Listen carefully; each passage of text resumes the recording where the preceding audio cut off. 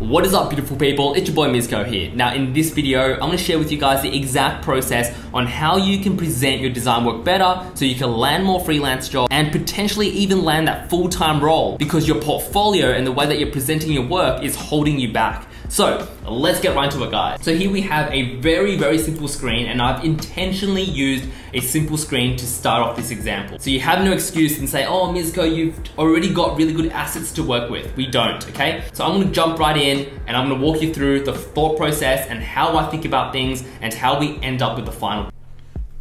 Now, as you can see, I'm setting up my canvas, and the first thing I think about is how do I turn this UI into a more tangible product? Because if we're promoting it, we want people to feel it. We want people to feel like it's real. And utilizing a flat mockup, this is not that effective. So I utilized a mockup from the Figma community. You can see that I'm eyedropping the actual app design to try pick out a color scheme for the actual banner. Now you can see that I've got a dark and a light version because I'm trying to assess which one is more appetizing, which one suits the mood that we want to convey. Now, not to say that the dark one doesn't look good, I think it looks great, but is it welcoming? Does it make the cafe feel welcoming?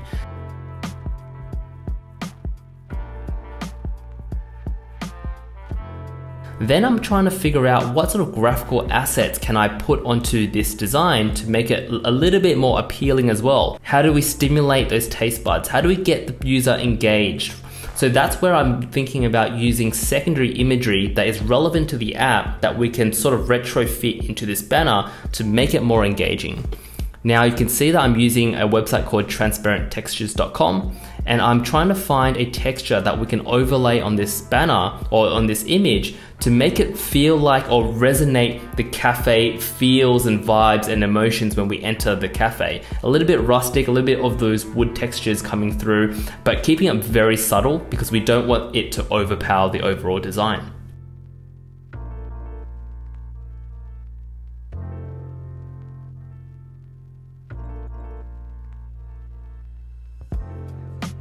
Now here I'm duplicating the design and I'm testing the design once again to see which color palette feels right. And we've got a light mode, a dark mode, and then I'm trying to find a middle ground. How do we sort of merge the two together to come up with something a little bit more harmonized so we have the best of both worlds?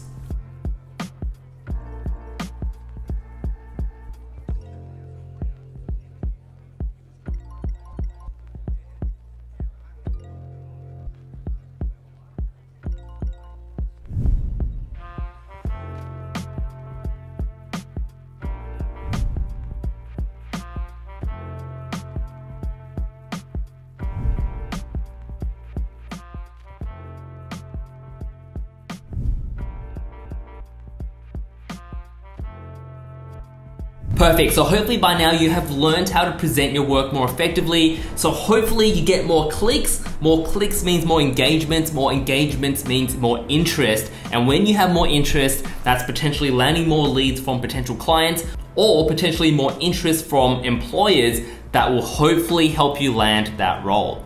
All right, now if you've made it this far, let me know in the comments below which design do you prefer, and also let me know, would you attend Cafe Mizco? All right guys, I'll see you in the next video very soon. What the?